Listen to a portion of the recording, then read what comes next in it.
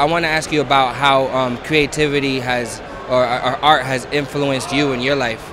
We actors and writers use our lives as material, you know, for different projects or pieces, and we use somebody else's dialogue, but we use our life, yeah, to relate back to certain things, and that's how we make it, because it's all about emotion, really.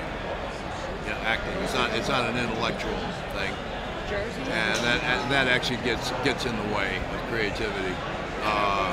So everything in the arts would be from the heart.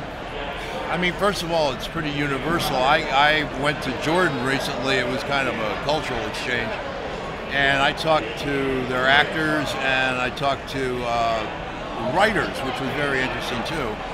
And we had some other American writers with us, and so I sat in on their things as well. I had some input on writing. It was certainly something we learn about, and we judge a lot. So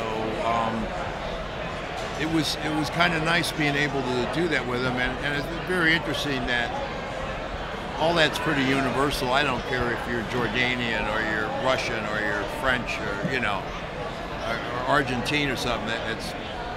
It's in some ways it's all the same. Do you remember a time in your life where you were tested as a human? Where you tested your limits? I've been through some awful divorces.